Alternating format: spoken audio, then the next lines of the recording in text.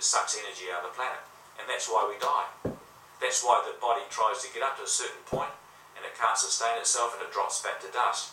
Our natural organic cycle and return to source, return home, would have been that we went through many evolutional consciousness leaps, quantum leaps within ourselves, and within one lifetime we would evolve back to an ascension process right back up to God's source. Well, that lifetime might have been a very long lifetime, but we've been chopped down into reincarnational cycles here, where we've been trying to incarnate the word of truth, but we can't because of the corruption in the atomic structure.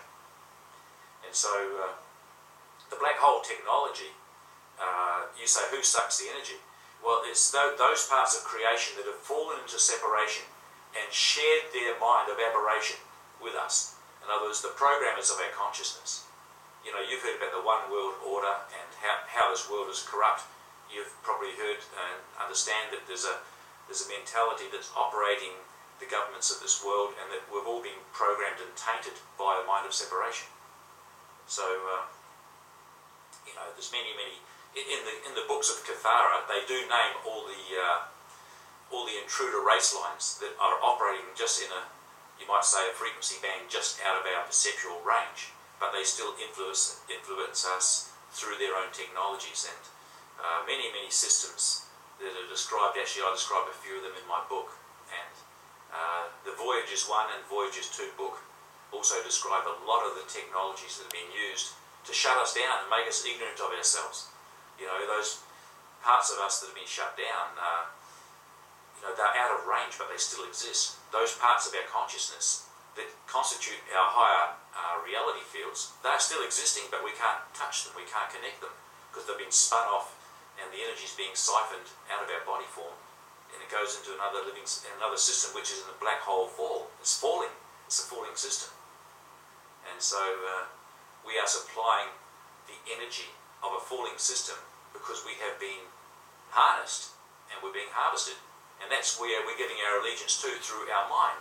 Our mind is giving energy to other parts of consciousness rather than us focusing upon the Christ within. So when you focus upon the Christ within, then you are able to disconnect genetically and reprogram your own temple, your own templates of your holographic projector. You're able to say, I will let God flow through me. I will let God's source flow through me and know through me, glow through me, bestow through me the beauty of holiness. I will let God flow through me because I'm giving my dedication to that point within me, which lets that mind be in me that was in Christ Jesus, who overcame the world. See, Jesus overcame the world. And so as we desire to overcome this world of limitation in ourselves, it's going to take a dedication to align ourselves with that flow of true information. The crystal river spirals of living light and sound and electromagnetic tonal frequencies of mathematical regeneration that are coming down from a supporting matrix. And this is why I'm always talking about the matrix of the host. The host is those living parts of ourselves, could even be futuristic parts of ourselves, those parts from which we have descended. The majority of the universal complex is not fallen. It's only certain parts of, you might say, the matrices of time and space are fallen into corruption. And those parts that are not fallen are the host. It's what we call the Guardian Alliance. It's what we call the Interdimensional Association of Free Worlds. All the Christic nations of the entire cosmic reality field of all life everywhere. Those parts of ourselves are coming to us and saying, hey, we're here to help you, to give you a memory implant, to give you something to use as a mind so that you can connect and disassociate yourself from all of those parts within your templates which are dragging you down. So if you're continuing to give allegiance to those parts of yourself which are destructive and are supplying a black hole fall, your body is going to be torn apart. Part of you is going to go down to dust and part of you wants to lift itself up. But when you use the beautiful indwelling Christ Spirit to mortify the deeds of the flesh, to put to death those parts of you, that are dragging you down, when you know the process that there's a host here to support you, a living memory implant is here for you to reconnect into those higher parts of your mind. So the mortification of the deeds of the flesh, I said earlier on when I was talking, is the putting to death of the contractual arrangements that you have made with the mind of separation. Those many members in separation that are still flowing information into the holographic templates of your projector, of your illusion, of your worldview. So you're going to put them to death by the knowledge of the truth. You see, the truth will destroy the lie, but you've got to desire the truth and know the truth and let the truth come in. You've got to know that you are Christ. You know, that's the whole process. You've got to know that you are Christ and you're not the body of death.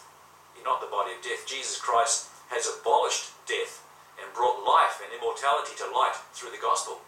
And the gospel is Christ in you is you. You are Christ. You've always been Christ in God's mind.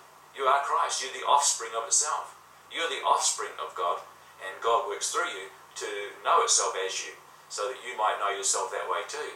Because salvation is to know God and Jesus Christ whom He sent, and to know yourself the way that you know Him. And so as we let this life flow back into us, we're going to dissolve all of those parts of consciousness that are giving allegiance to a black hole system. And the spirals of energy coming into this earth at the moment in this present stellar activation cycle are making it very, very important for us to hasten the work, to let it happen at a faster rate. I said earlier on another recording that the black hole frequencies are increasing their base pulse rhythm. In other words, the frequency of the vibration and oscillation of the communication that the black hole technology teams implanting into the Earth hologram at the moment, raising the Schumann resonance. In other words, the frequency of the Earth is resonating at a much higher frequency, and it's doing this to endeavour to, through the vibrational increase, to attract more information to itself as they would extract more energy from us. So higher energies can transmute lower energies, and energy carries information. So if the base pulse rhythm of the black hole technology is frequencing at a higher rate, it's attracting more of the consciousness of the Earth into its folds. And the Earth now is in a battle because the Christ consciousness, the true Christ consciousness, is also increasing its frequencies to override the black hole technology.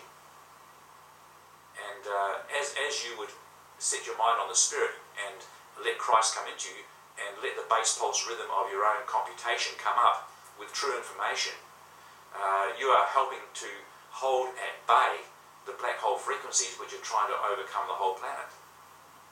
And so it becomes very, very efficacious right here and right now to be doing the work within yourself at a faster rate, and to know of the technologies which are available to you to ascend your consciousness with a very deliberate and quick means, to really lift it up there. To share it, to give it away, because I found that what you give away comes home to stay and multiplies for another day. In other words, if you've got somewhere to flow your life, if you're deliberately extending that radiant glory of the all-knowing one, that Christ in you, as the Father would work through you, as you know you are the Son and you're blessing everyone, you're finding more and more channels of life to pour through this living water, the living water of life. Immeasurable, innumerable rivers of living water shall spring forth from your innermost being into the dry and desert lands. You shall become an ocean of love, and you should be flowing forth radiant glory in a transfiguring fiery frequency to consume all things which are alien to the knowledge of truth. You become Christ in the earth. You are Christ in the earth. And you always have been that Christ, but you're coming forth now. Your appearing here now is very, very important. Your appearing here now is very, very important.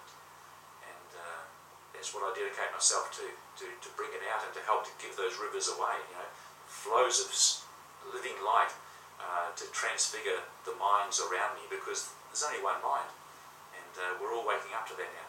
Anyway, I'll hand over the microphone because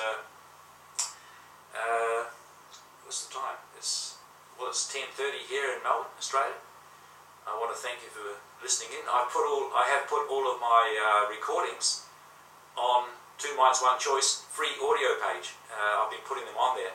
If anyone wants to re-listen or anything else, if they're important to you or you'd like to hear again. So there they are. I hand over the microphone now, and I bless you. I thank you. We love you.